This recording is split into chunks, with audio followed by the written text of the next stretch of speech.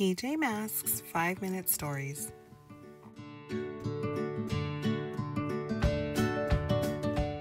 Into the night to save the day. Connor, Greg, and Amaya are playing outside with their flying discs. Kicking cartwheel! Amaya cheers as she catches the disc. Swirling spin! Greg shouts, catching another. Greg throws his disc to Connor, but it soars into the garden instead. Connor runs after it. When Connor returns, his friends are gone. Their 2 flying discs are on the ground and there's a circuit board underneath them. What could a circuit board be doing there? This is a mission for the PJ Masks, Connor says. Well, one of us anyway. This PJ Mask is on his way into the night to save the day. Connor becomes Catboy. Catboy analyzes a circuit board with the PJ picture player. The circuit board is from a robot, and a robot means Romeo is behind this. Catboy speeds through the city in his cat car to track down Romeo. Romeo! Catboy shouts when he finds the troublemaker. What have you done with my friends? They're here, Romeo sneers, but they work for me now. We will only obey Romeo, Owlette says. Just then, Catboy hears a noise overhead. Catboy looks up. Greg and Amaya are trapped in cages. Amaya explains that Romeo captured them when they were playing outside. But if you're in those cages, who are they? Asks Catboy, pointing toward Gecko and Owlette. That's when Catboy realizes they aren't Gecko and Owlette. They're robots. If I hadn't lost my circuit board, you would have been a robot too, Romeo says. You mean this? Says Catboy. He holds up the circuit board he found. Romeo's eyes widen. Soon my Robo-Owl and Robo-Gecko will put you in a cage too.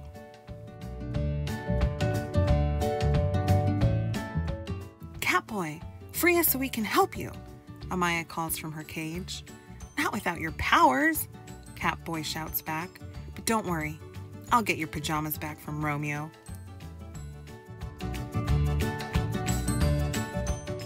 Catboy leaps into the cat car to get away from the robots, but he lands upside down. Robo-Gecko jumps into the passenger seat beside him and pushes the eject button. Catboy's seat flies out of the car, and the robots drive the cat car back to Romeo. Look! Greg shouts as he watches the robots pull up. They took Catboy's cat car. I know we can help Catboy, even without our powers, Amaya says sadly. Greg has an idea. Let's take this cage apart. Give me your hairpin so I can unscrew this bar. Catboy arrives on the scene. Stop trying to escape, he whispers to his friends. Without your powers, you'll be safer up here. But then Catboy loses his balance and falls. Romeo sees what they're up to and sends in his robots. At least I still have this, Catboy says, pulling out the circuit board. But Robo-Gecko swipes it right out of his hand. Now that I have the missing piece, I can activate my Robo-Cat. Mwahaha. Romeo laughs. He slides open the door in his lab and reveals Robo-Cat. Catboy needs to take back Greg's and Amaya's pajamas so they can become Gecko and Owlette. But Romeo has other ideas. Robo-Cat, lock that pussycat up, Romeo commands. Just then, a flying disc appears. It knocks Robo-Cat off his feet. Greg and Amaya to the rescue, Amaya shouts. Catboy looks behind him and sees Greg and Amaya standing free. Catboy smiles. You guys really are amazing. Even without your powers, you were right. I should have let you help out. Before Greg and Amaya can respond, Romeo commands Robo-Gecko and Robo-Owl to catch the heroes. It's time to be a hero and let you guys help, Catboy tells his friends. Super Cat speed! He zips past the robots, grabs the pajamas, and gives them to his friends. Gleefully, Greg and Amaya put their pajamas on. Greg becomes Gecko, Amaya becomes Owlette.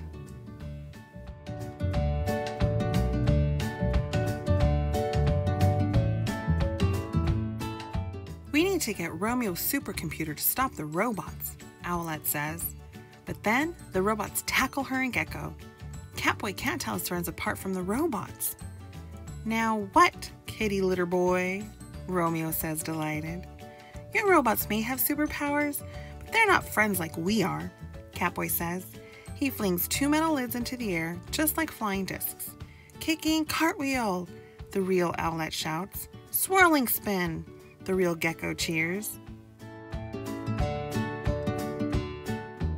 See, Romeo? I know who my friends are.